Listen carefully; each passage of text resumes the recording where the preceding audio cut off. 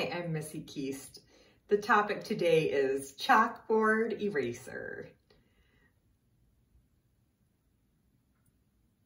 I remember back when I was in 7th grade, I had a group of girlfriends. We were really tight-knit.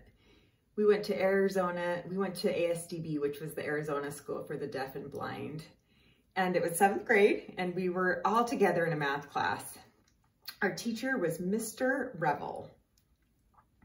He was a deaf professor and he taught math, and he was amazing. We loved him because he could truly sign in ASL. It was great, but he was really hard because he had zero facial expression. His face never showed any expression at all, and he had a long droopy mustache that covered his face, but we loved him.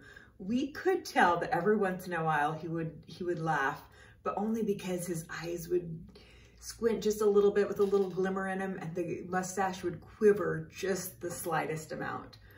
We were, this group of girls, we were notorious for the endless chatter that we always had. And since he was deaf, the minute after he would explain something, he would turn to the chalkboard to write on the board, and we would immediately start to laugh and giggle and talk, and he would get so frustrated with it. He would tell us to knock it off, to stop all of our chattering, but we didn't listen. So one time he got so mad, he had told me to stop several times, and so he was at the board with the chalkboard eraser in his hand, and he threw it right at my face. It left a big mark on the side of my face, chalk on my face, a cloud of dust in the air. And after that, every single day, whenever he told us to knock it off, he would throw the chalkboard at me. I got to where I would duck sometimes and it would hit the wall instead.